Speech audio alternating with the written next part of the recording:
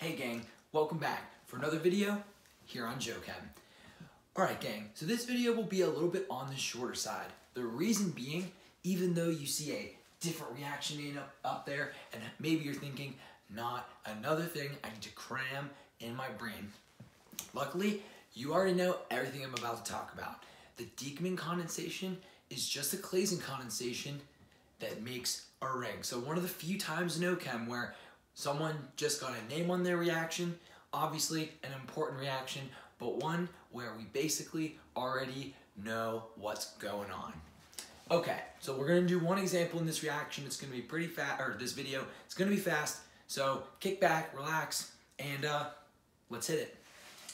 So if we had the following structure,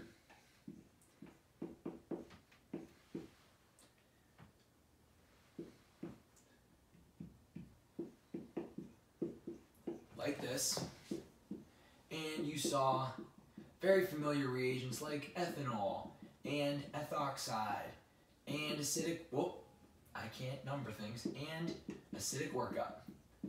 You'd think to yourself, okay, I see you, Joe. This is a Claisen condensation. And you're like, almost right, but it's a Diekmann condensation because what we're gonna do is we have one structure that contains both the ester we're going to make into an ester enolate, as well as the ester that we're going to attack. So you can see, we're gonna form a ring. So in this reaction, luckily we are symmetrical because we can see 1, 2 oxygen, 1, 2 oxygen, and then 1, 2, 3, 4, 1, 2, 3, 4, 1, 2, 3, 4. Doesn't matter which side you start to work with, but the very first thing we're going to do is form an ester enolate. So at the risk of redrawing this a bajillion times, I am just going to show ethoxide coming in, and, there we go, deprotonating, forming the ester enolate.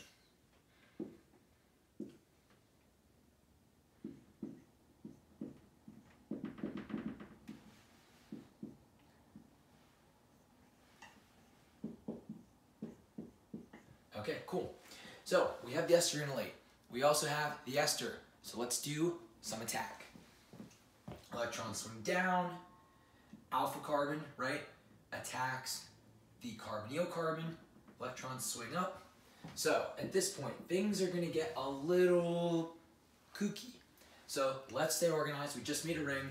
Starting here, 1, 2, 3, 4, and 5. A 5-membered ring. So what I'm going to go ahead and do is just draw a pentagon.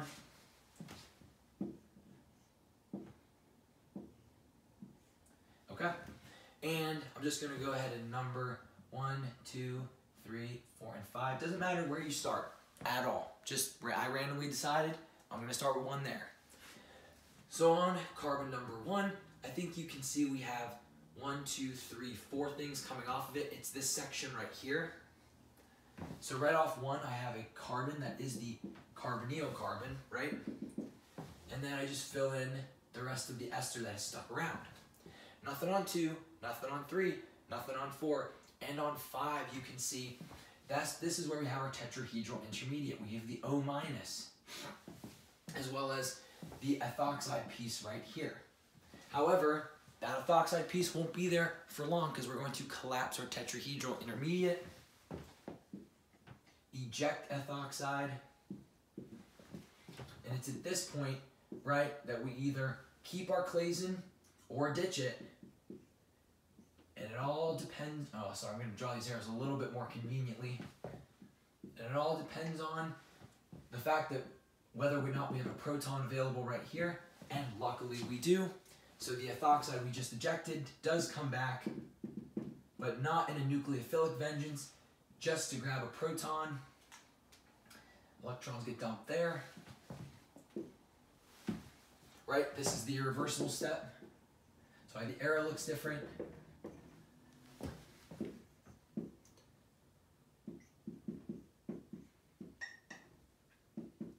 And lone pair right there.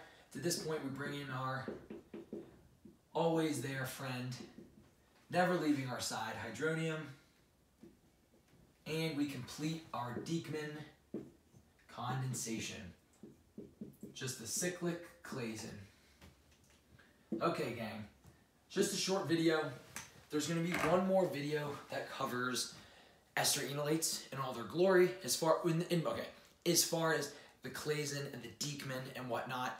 Just wanting to put everything together because both of these videos were ester attacking ester, but I want to show something like ketone attacking ester because that can happen as well. So just if you're looking for a little bit more, if you're craving a little bit more Claisen type things, check out it should be called something like synthesis, like Claisen synthesis or something like that. So check that out. That's all I got for the Diekmann condensation.